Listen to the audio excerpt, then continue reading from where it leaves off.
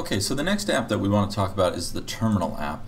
As you would expect, the terminal app will open up a web-based terminal, giving you direct access to the compute node that your project is running on.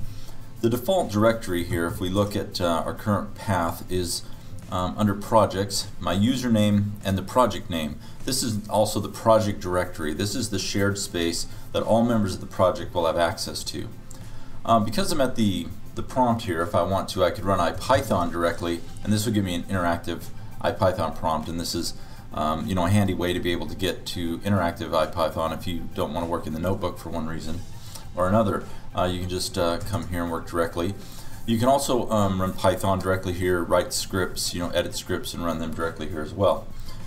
Another thing that's important is environments, and what I'm going to demonstrate now is how to create a custom environment for your project, because the default environment that your project gets is basically the Anaconda root environment that's installed on this compute node.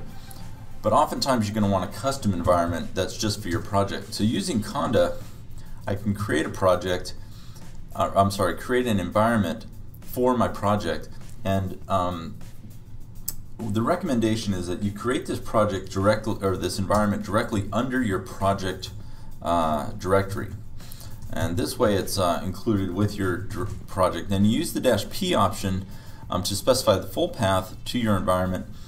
Give it a name. In this case, I'm naming it env at the end there, and then I'm going to put just numpy in there just as an example here, and I would say go ahead and create that.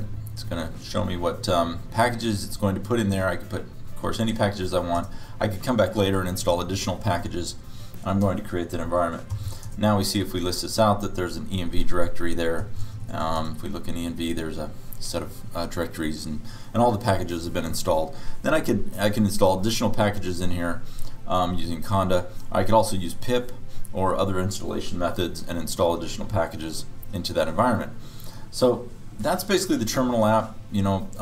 Really handy, lets you do all the things you'd want to do in a terminal. And then I can go back to the project now. Now that I have the environment created, what I want to do is I have to apply it to my project. So I need to go into this configuration app right here and run that, and I'll be able to put the full path up here in the Conda environment. So I'm just going to say projects jhome/env, and that's the full path to the environment. Then I'm going to go ahead and set that, save my changes. Now, in the process of setting this, it's going to shut down all the applications, any applications that I currently have running with this project. So if you have other team members or people on the project, you're going to want to warn them ahead of time, or give them time to save their work and get off the project before you shut things down, because you're basically resetting it. And now the environment has been set. And now if I go and run, say for example, go back out and run IPython notebook, it will have that environment.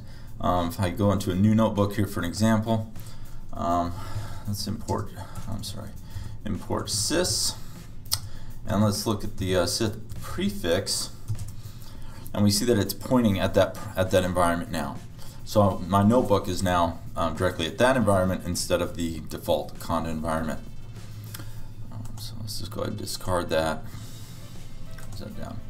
So that's a little bit about the terminal app, and also how to create custom environment and associate that with your project. That concludes this demo of Wakari Enterprise. For more information, check out our other videos and websites.